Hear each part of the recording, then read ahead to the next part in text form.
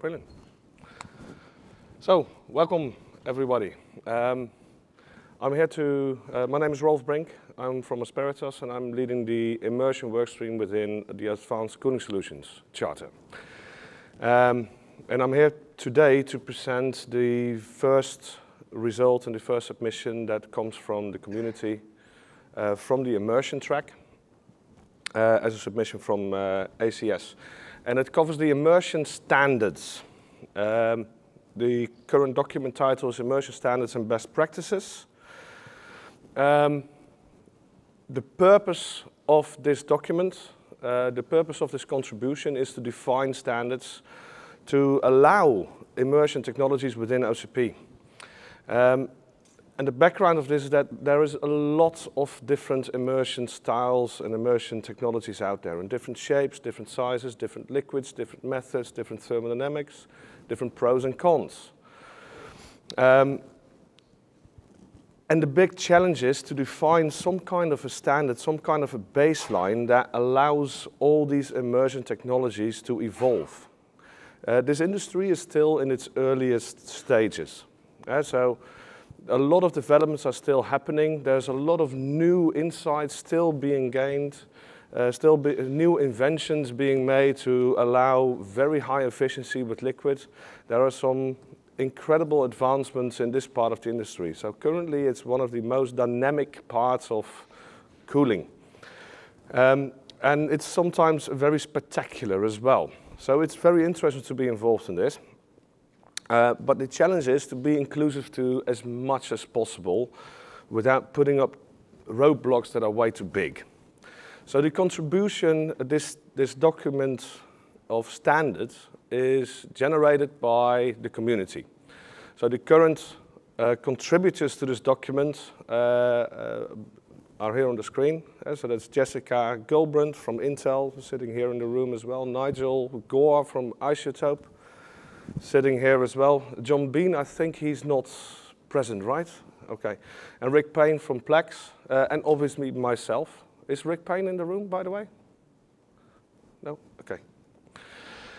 Now, the intention of the workstream, which has been discussed in the ACS Charter, is to make this, to use this not so much as a set of recommendations, but as an actual minimum requirements document, minimum requirements level. And therefore it's fairly basic in nature, but it is an unprecedented document in a way that nobody's ever managed to create some kind of a baseline for immersion technology. And the first thing that we're addressing is to define the different types of technologies that are out there. You've just seen Alibaba with a great solution that they've spent many years on developing. And they've done a terrific job. They're doing a lot of things right, if not all the things.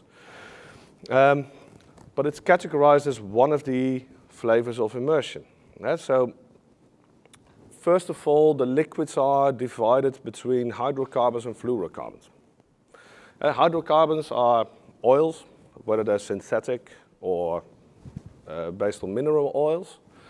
And fluorocarbons are used in single or dual phase situations. They're highly engineered. And the characteristics of the different fluids are very relevant when it comes to solution design and also to adopting a certain technology for a certain goal. So these design considerations are described to a basic level in this document. Now we'll be getting very deep into this matter this afternoon, so make sure to be here at around at 3:30, I believe, for an in-depth session about this, because I will be going into a lot of details on what this all means and what type of influence that will have. But also the immersion styles are radically different. So the Alibaba solution you've just seen is an open bath approach.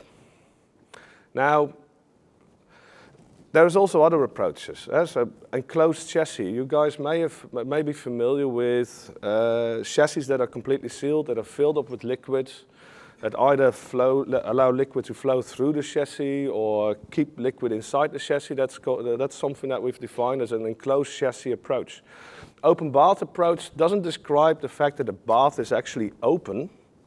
It describes that the liquid is interfacing with air in some way. So there is surface tension between the dielectric liquid and air.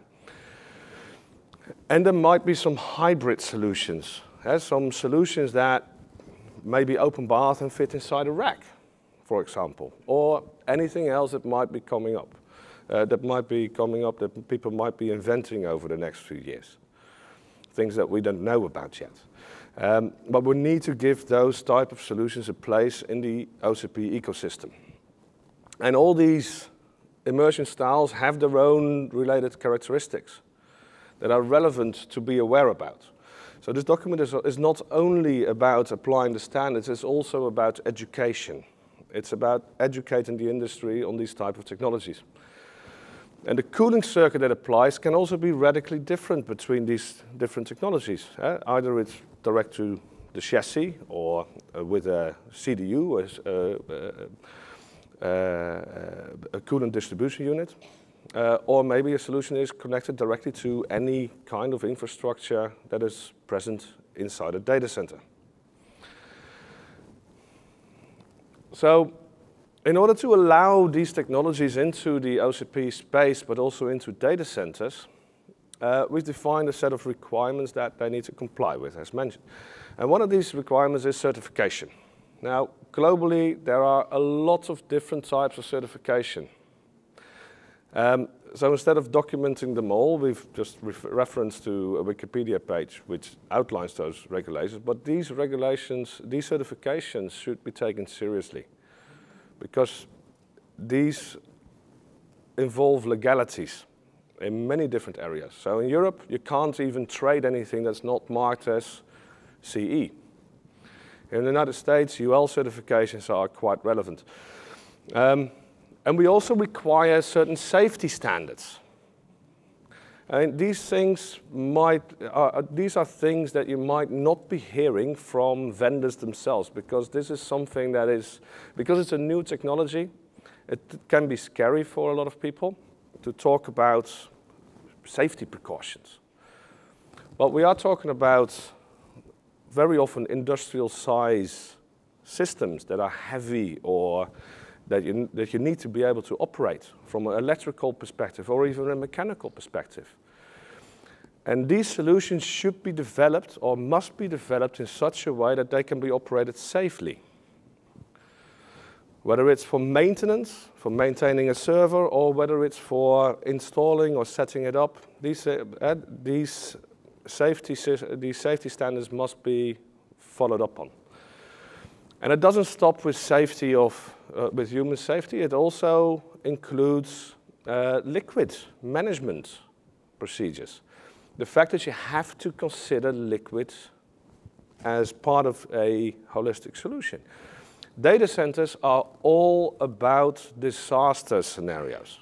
Every data center is built with disasters in mind.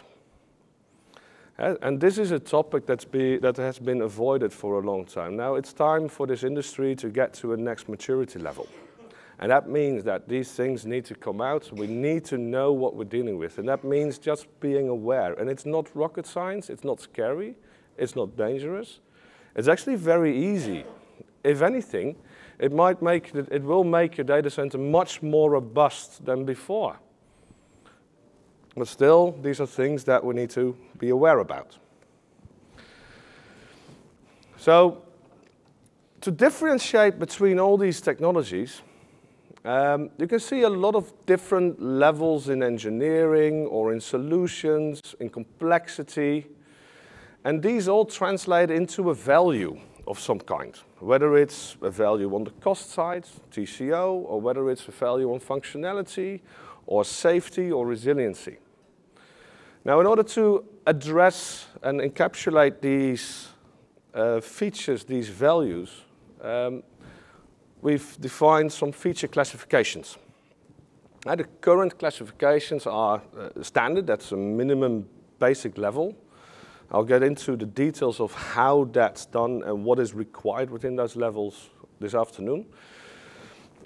We have a classification for thermal optimization, which monitors, which allows you to optimize the water circuit, but also keep the thermodynamics stable inside an immersion environment. And high safety, which goes towards tier 3 and 4 environments, where high availability becomes an issue and a certain quality level of continuity is assured. And there's more classifications that will be defined. So this document allows the addition of more classifications. One of the classifications that was recently suggested by WeWin was serviceability, which is a great one. And these kind of topics we can encapsulate, or we can at least consider to encapsulate and define to make technologies comparable and to allow the industry to select the right technologies for the right part of their infrastructure. One other thing that we've discussed is that is also required is the fact that we have a completely different type of compute environment, different type of racks, which need to be managed. They need to be able to hook into any kind of data center infrastructure management. So we've defined a very basic standard for that, which is based on Redfish, because that's the standard within OCP. And that allows reporting features, that allows logging, that allows alarming or control set points. It allows anyone to start building upon the management system to increase functionality, to increase interoperability with existing OCP environments. Now, from that safety or standards from an engineering point of view or a safety point of view, there's also descriptions of technology that wildly differ. Now, we've made an attempt to get a grip on that as well, to allow somewhat standardization of everything that is involved with immersion technology. So we've outlined a description, a way of describing a technology which allows people to quickly understand what they're confronted with. And that includes the immersion solution style, which I've covered earlier. And again, this afternoon we'll go in the nice and gritty details of this. It goes into the solution type. It needs to define a liquid category, what type of liquids, and also which features a solution is compliant with. But here it becomes really interesting, because now we're getting into an area where you want to start comparing technologies. Now, one of the main arguments that we hear a lot, and actually we just heard it with Alibaba as well, we can do 100 kilowatts in a rack. That's great. How big is that rack on the floor? A normal rack, 600 by 1200 millimeters. We're basing, by the way, on SI units. That's the international system of units. That's what we use as a metric. So we're using meters. Apologies for everyone here that is unfamiliar with the SI system. But a rack that is on its back is bigger in size when you look at the footprint. So what does that density figure of 100 kilowatts in a rack actually mean? Well, this is where we have applied density figures. So there are three types of density figures. It's compute density, solution density, and solution footprint. Compute density would cover the actual rack. The surface, floor surface, and the density divided, and then you come up to with a kilowatt per square meter. Solution density includes everything that is attached to the rack to make it functional. Let's say there's water piping, water interface, maybe a pump space, service area, electrical panel. That all has to be included. Solution footprint also includes the surface area that you need to maneuver around a solution to apply servicing, to extract service, to do what you need to do with an immersion system, with the IT that is inside.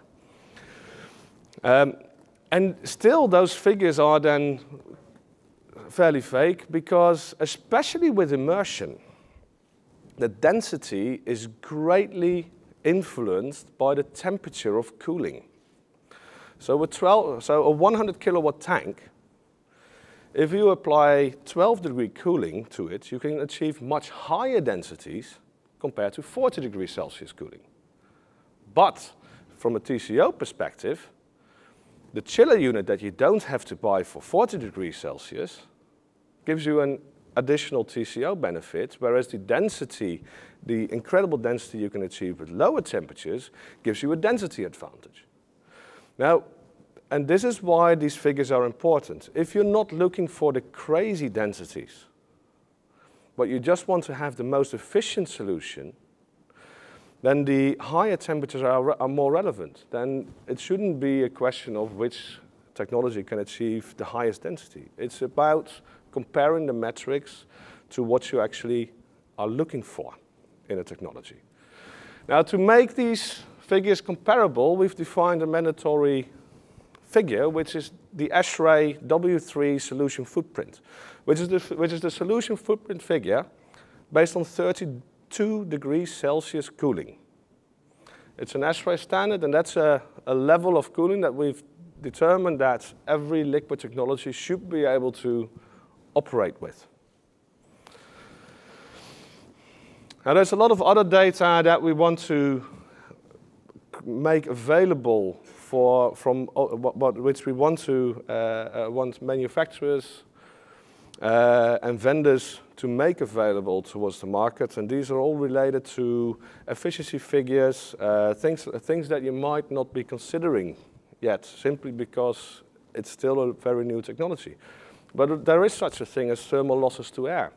If a system is losing, let's say, 10 or 15% of that thermal energy to the air environment, you still are going to need crack units, simply to cool down that thermal loss.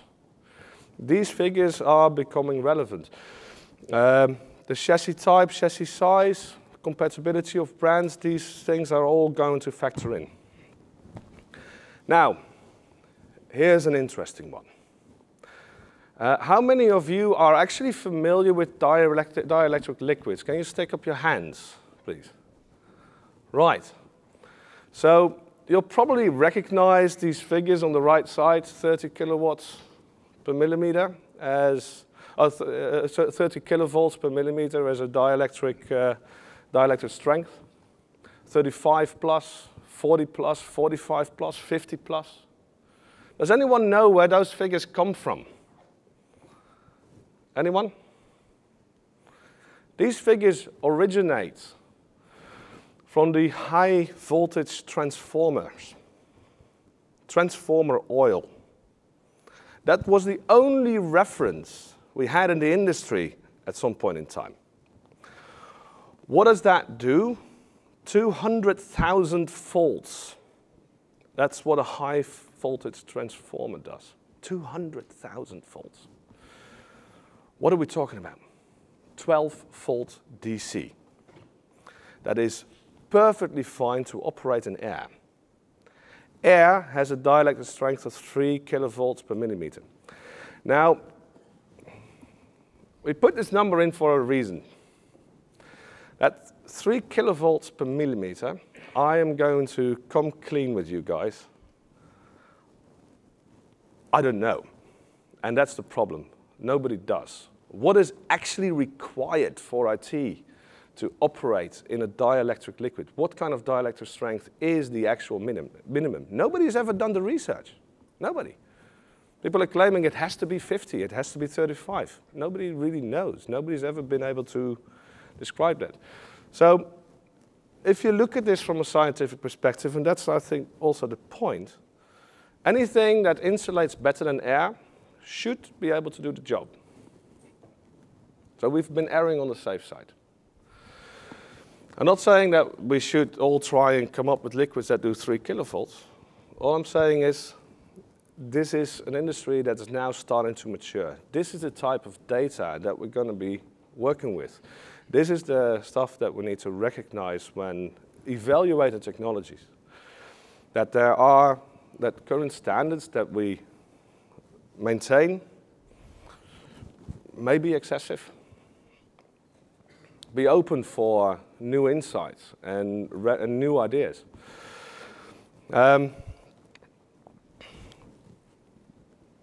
We're nearing the end, so another thing that we require from all the technologies is simple documentation. Every technology must be documented, as any industrial device or any complex system should, and also is. If you buy a server from Intel, you will have access to a manual. You will have access to, it will be certified. And you can find in the documentation how it's certified and which certifications it complies with. Just open any manual from Intel or from any other vendor. Liquid technologies are not different. These systems should have this documentation, and the good vendors do have that. MSDS, which is Material Safety Data Sheet, TDS stands for Technical Data Sheet, part of the chemical industry. Mind you, fluorocarbons and hydrocarbons, they're both chemicals. They're not scary at all. Trust me, I've been working with all these liquids. They're really benign, but they are chemicals. That means you need to have these type of documents in place. You need to think about liquid management and fire management procedures. It doesn't matter what type of liquid you have. It needs to be done. It just needs to be thought through. Maybe it's usually better to work with immersion. The fact that you have, even if you apply oil as a standard, it will actually reduce your risk of fire.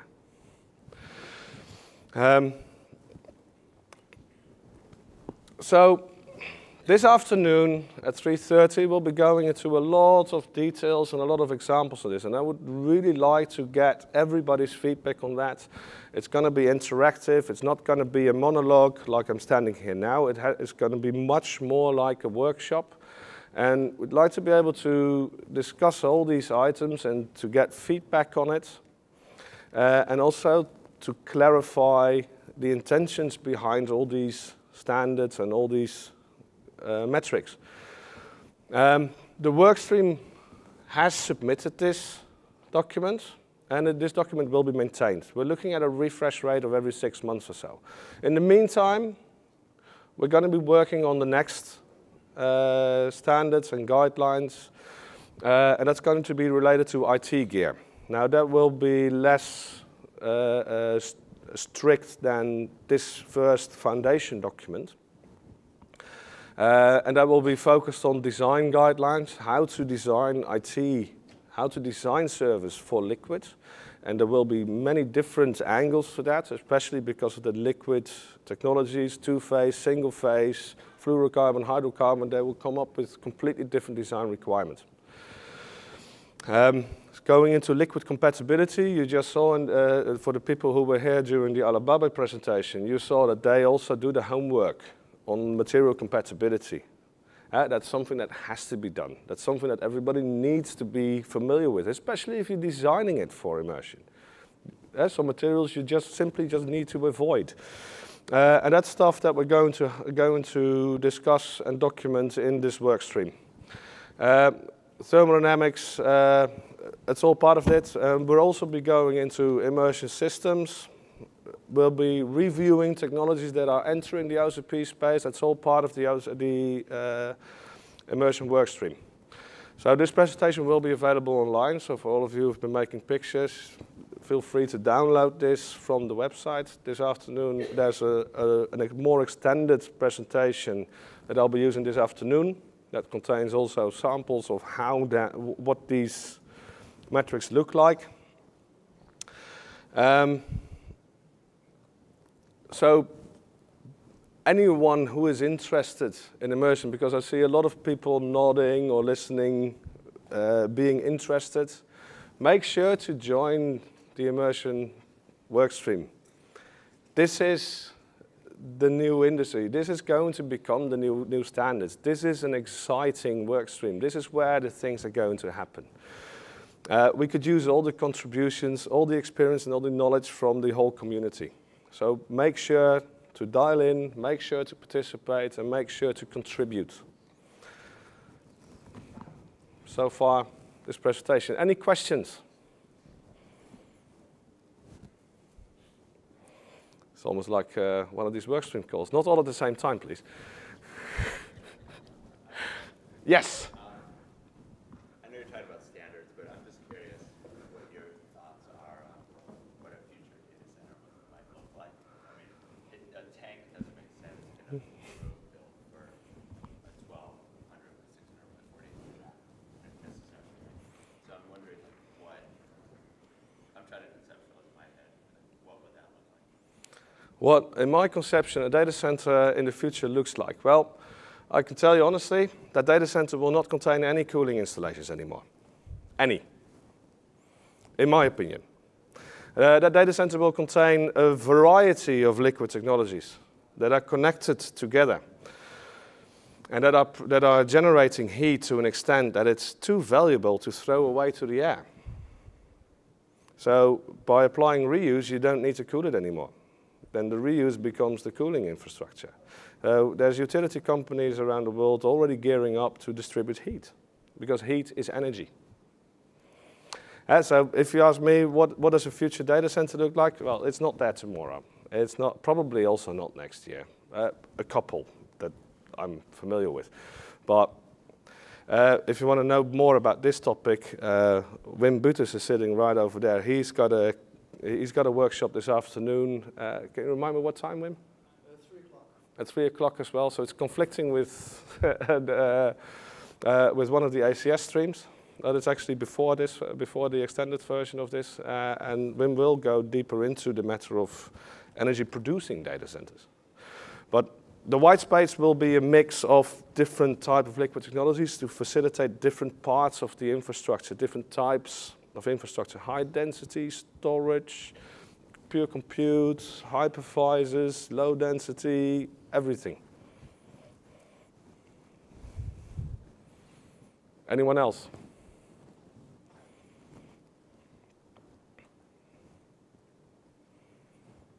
Okay, well, thank you very much for being here.